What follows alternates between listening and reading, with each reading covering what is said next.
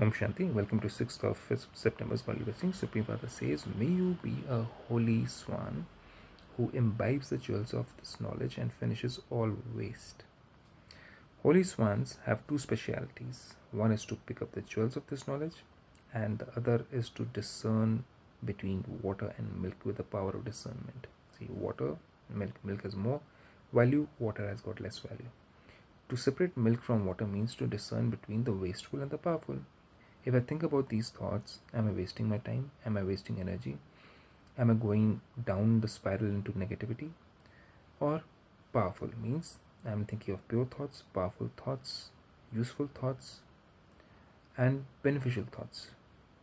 Wasteful is said to be like water and powerful is said to be like milk. It's just metaphorical comparison. So to finish waste means to be a holy swan. You can become like a holy swan when you finish wasteful thoughts.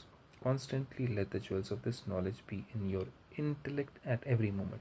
So Supreme Father has given us this knowledge, divine knowledge, which helps us to see the world in a different way.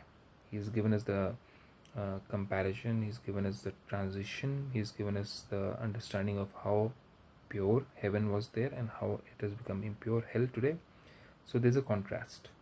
So we can see the world through his eyes now.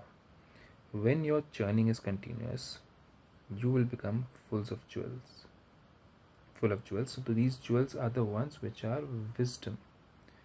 And when we churn this knowledge continuously, when we try to understand this knowledge from his point of view, we become full of jewels of knowledge, that is wisdom. Om Shanti.